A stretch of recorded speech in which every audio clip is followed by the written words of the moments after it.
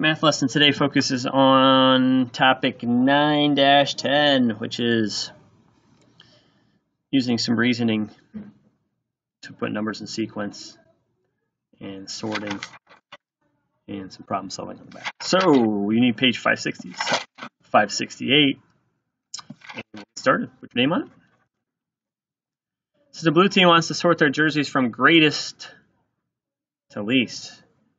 Put them in order here. So here are the 4 jerseys you have to sort. Put it in orders from biggest, greatest to least, biggest to smallest.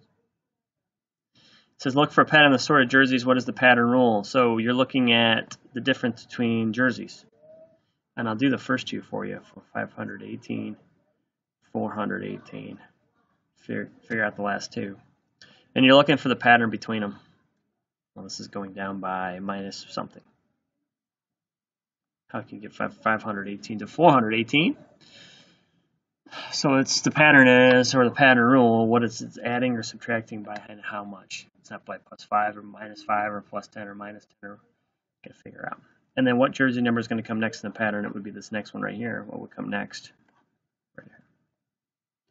A librarian sorted these books. Find the missing book number. So you have 860, 850, 8 something, 830, 820. What's missing? Right here. And describe one pattern you notice. Well, what's the pattern? Well, we have 860, 850, something, 830, 820. Here's your pattern. The 8s are staying the same. The 0s are staying the same. The 10s digit is what? What's happening there? Flip it over. I would pause it and write it in there on the back. It says Sam delivered mail to 4 houses numbered 115, 120, 110, and 105. He started out with the house the least number and continued to the house with the greatest number. If the number pattern continues, what are the next 3 house numbers? So you need to put these in order from least to greatest. So starting with 105,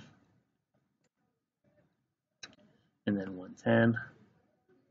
115, 120, and then it says if the number patterns continue, what are the next 3 house numbers? So 120, and then what would be the next 3? What is the pattern rule for the 4 house numbers you sorted? Well, what's the pattern rule? Let's do the plus or minus, and you got to figure out how many between them. From 5 to 10, from 10 to 15, from 15 to 20. What are the next 3 house numbers? Just write these down there, and then write the numbers of the houses in the bottom row of houses above. And then down at the bottom, why do you sort the numbers before looking for a pattern? So why do you sort? And we'll go back to kindergarten. Why do you sort the numbers before looking for a pattern? You need to get organized. Because if you don't sort these, 120, 110, 105, 115, if they're not in order from greatest to least or least to greatest, you're not going to be able to figure out the pattern. So you need to get organized to find the pattern.